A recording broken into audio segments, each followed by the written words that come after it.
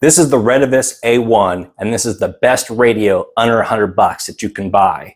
It's got USB-C charging, it's waterproof, has built-in GPS, 999 channels, and a bigger battery than the Baofung.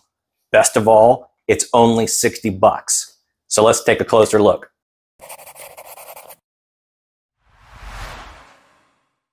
The chances are, if you're watching this video, you already own a Baofung UV5R in some sort of configuration. I'm not going to bash this radio. I obviously own a couple of them, but I really believe that the A1 is superior to the Baofung in many, many ways. We'll talk about pricing as we go along, but let's talk about features and comparisons first. So in the box with the A1, you get programming cable, which is sort of optional with the Baofung, depending upon which package you buy. Instruction manual, belt clip, base dock charger with USB-C, a USB-C cable, and a little adapter, USB adapter. However, if you look at the radio itself, if you take this cover off the side, there is a direct USB-C charger built into the radio. Now, I know that people will say that you can get an extended battery with a input on the side of the Baofung to do USB charging. You got two problems with that. Number one, it's an additional cost. Number two, it's an additional cable that you've got to keep track of, and it's also, low powered USB charging. So with USB-C built into the radio itself, I don't have to carry around anything else, this weird, pin adapter to USB-B that is proprietary, and if you lose it, then you're kind of screwed. So that eliminates the weirdness of having a specialty cable. Direct USB-C charging obviously means that if you have a folding solar panel like this, I can plug my radio straight into it and charge it in the field. So in a camping scenario, camping, hiking, backpacking, or an emergency scenario, I can recharge my radio straight with this little folding solar panel and have a standard USB-C cable that I use to connect them, not that proprietary one like what's on the Baofung. So, these are about $30. So now I can have a nice tight little package to recharge my radio anywhere.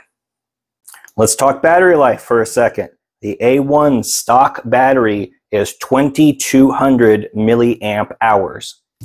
The standard battery on a Baofung is 18 to 21. So depending upon which version and which age you get, the A1's battery will be either a little bit bigger or quite a bit bigger. Now, to be fair, the extended life Baofung battery is 3800 milliamp hours. So that's a fair amount bigger than the A1's battery. But again, we're looking at an additional cost of $15 to $20 depending upon where you get it from and what package. So if you put these two things together, we're already approaching the price of the stock A1. Let's talk build quality. Depending upon your opinion, the Baofung's build quality is either moderate to fair, whereas the RETEVIS has waterproof, and we'll do some testing a little later, up to 3 feet for like 10 minutes. And just picking it up and feeling it, the buttons are a lot stiffer, the gaskets are a lot better. It's just got an overall better quality feel than the Baofung. It's just slightly bigger, which just makes it a little easier to hold in your hand. I like that the edges are rounded and smoother on the A1. Channel presets for saving memories. Baofung's limited to 128. RETEVIS has got 999. So you've got a lot more capacity in here for saving repeaters and other simplex frequencies in the RETEVIS than the Baofung. GPS, it's not going to work inside, but you've got a built-in GPS receiver in the top of the radio. It'll show you latitude, longitude, and altitude with a little compass built in. That is super cool, and that's a feature typically reserved for really high-end DMR and APRS radios. You can actually send, if you have two of these, if you have two A1s, you can actually send your coordinates to another person.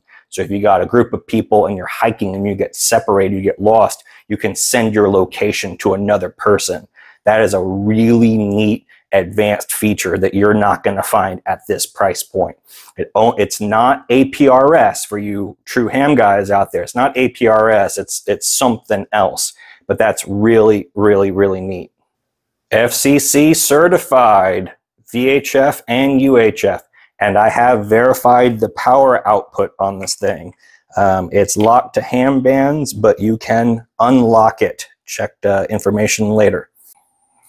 It has AM, FM radio, and even AM aircraft band. So if you like to listen to aircraft, you can do that here. That is an incredibly unique feature that low-end radios just don't have. You have to get into a ham radio to be able to pick up aircraft AM. That's really, really unique. Standard SMA female antenna, so you can use all your accessory antennas you have with the Baofung. With this, a roll-up J-pole is a highly preferred, in my opinion. They work really, really, really well. That's a roll-up J-pole, and that's an SMA to BNC adapter. So I could just fit that on there and hook my roll-up antenna onto the top, and then throw this up into a tree with some cord and some fish weights and extend my range. This is a fantastic setup right here.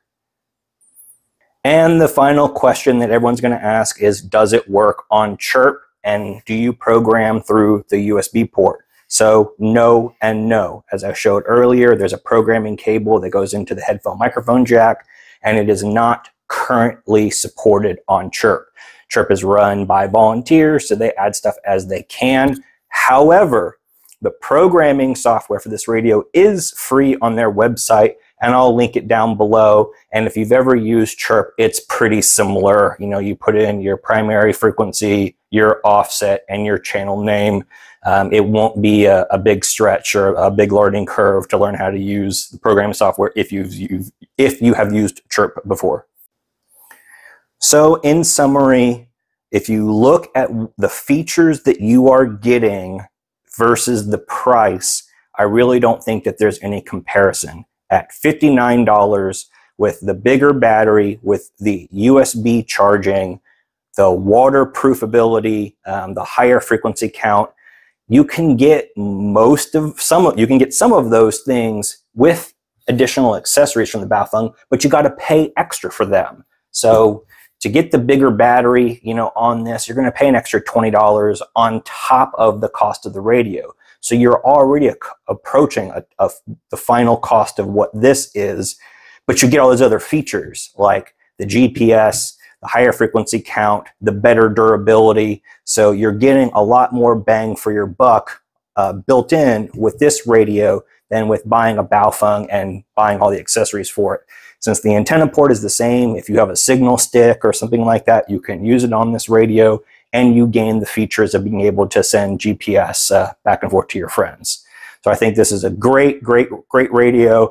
And if you're just looking at starting out, or you're looking to upgrade to something a little higher quality, take a look at the RETEVIS A1. I'm really, really, really impressed.